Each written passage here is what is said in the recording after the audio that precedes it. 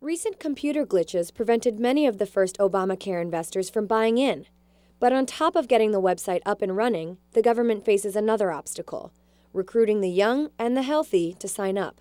If young people don't buy in, or more accurately, buy in at lower levels or less frequently than the insurance companies have assumed when setting the prices, that the prices will rise.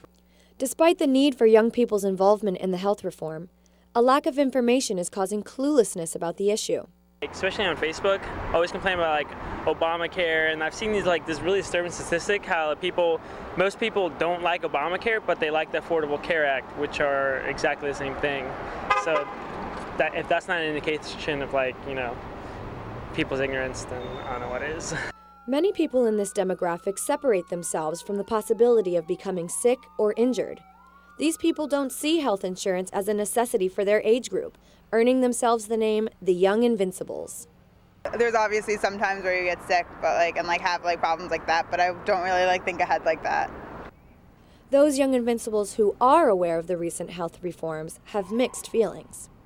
What I love about Obamacare is I can stay on my parents' insurance till I'm 26. I'm 22 right now, so I definitely saved a lot of money. Since they're going to school full time, it would be next to impossible to be able to afford health care. Despite the Young Invincibles mindset and those who are utterly clueless, Obamacare depends on young people ages 18 through 35 for its livelihood.